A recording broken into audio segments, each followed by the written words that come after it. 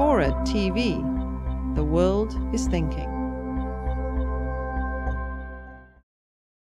Now, so Lloyd lied a little bit when he told you about the Hubble expansion, that all the galaxies are moving away from us. Okay, that is absolutely true for almost every galaxy.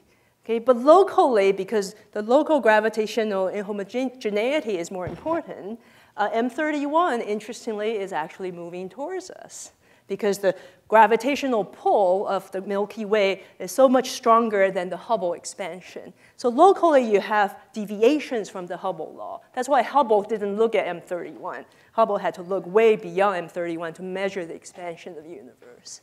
Okay? So the M31 is actually, we're moving towards each other, and in fact, we're on a collision course. So galaxies are very dynamic things, systems, and give us a few more billion years, and the two galaxies are going to collide. You don't worry too much. When probably the solar system will die before we collide with Andromeda. Probably the sun will run out of fuel. So yeah, don't worry about that. But we do like to simulate them. Okay? So, but there are billions and billions and billions of galaxies out there for us to observe. So we actually see interacting galaxies. Okay, this could be future of the Milky Way and the Andromeda system.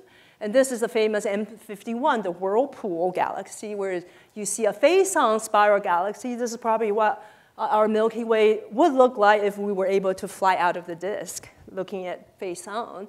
And there's this a small satellite galaxy, as you can see, they're already tidally interacting. Okay. They probably haven't quite merged yet. They're on their way to their first collision course. And this is another system. And this is called antennae, a very famous interacting galaxies. This is believed to be at a more advanced stage of merging. As you can see, the two nuclei are already very close.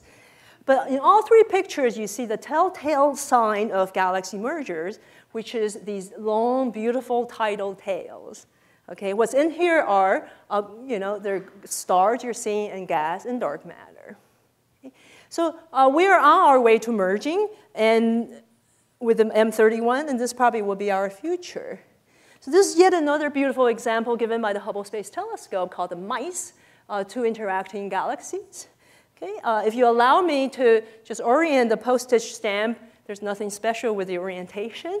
Okay, so I just tilted a little bit. But I just want to show you that both Lloyd and I are actually theorists. So our observer friends give us these beautiful pictures, and we feel challenged to explain these things. Right? Where do these things come from? Well, so we can actually run numerical simulations merging two model galaxies together, okay, and to see if we produce anything looking like this. And this animation here shows a very simple simulation by Josh Barnes and showing two disks.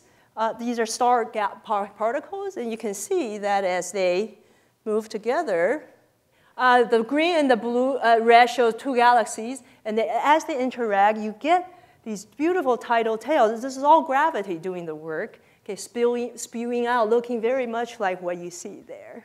Okay. So we can use numerical simulation. I'll talk a little bit more about that, trying to understand galaxy mergers.